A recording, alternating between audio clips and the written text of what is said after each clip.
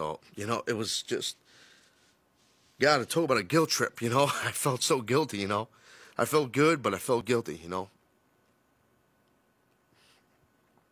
That seems like ages ago. But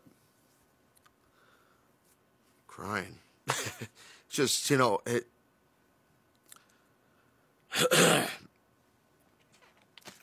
when you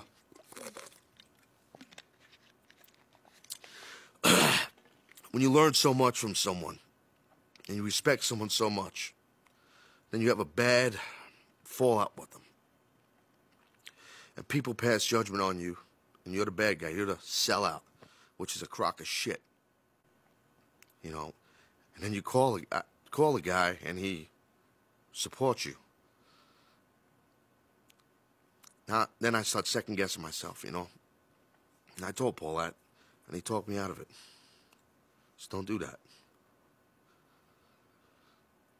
He's a very misunderstood guy.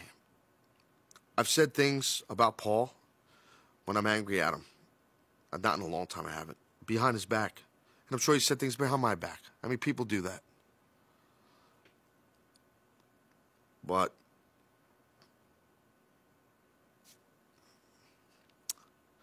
I know how much ECW meant to Paul.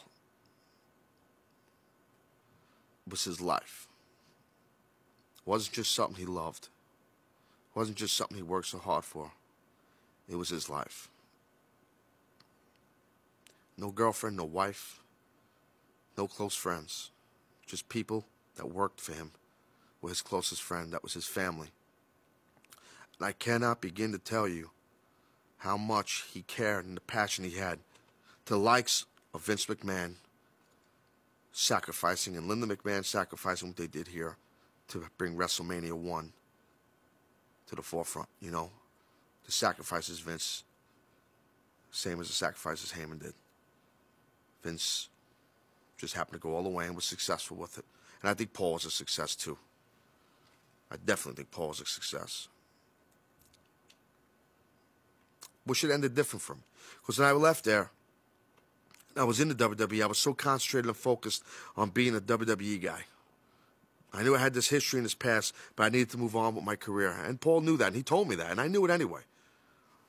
You know, you can't look back, you got to go forward. And I started to do that, but I would keep an eye on ECW, and I wanted them to succeed so bad. I swear I did. You know? And I think they did succeed.